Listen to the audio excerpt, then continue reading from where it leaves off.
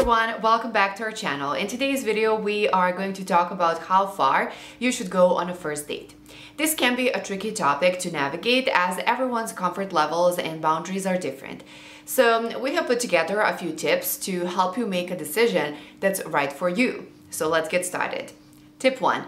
Be clear about your boundaries. Before going on a first date, it's important to be clear about your personal boundaries. So what are you comfortable with and what you're not? And this can vary from person to person, so take time to reflect on what feels right for you.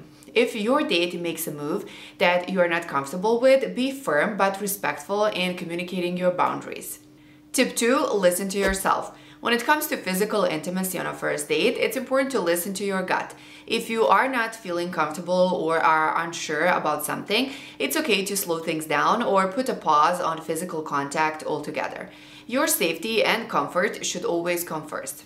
Tip 3. Communicate openly. Communication is key when it comes to navigating physical intimacy on a first date, and make sure you are clear and upfront with your date about your boundaries and comfort levels. Likewise, make sure you listen to their boundaries and respect them as well.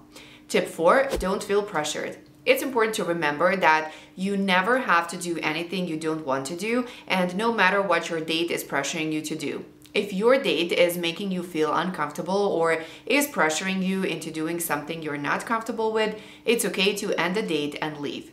Get hot matches and more dates with help from datingprofilewriters.com. We write 100% custom written dating profiles that attract your ideal partner.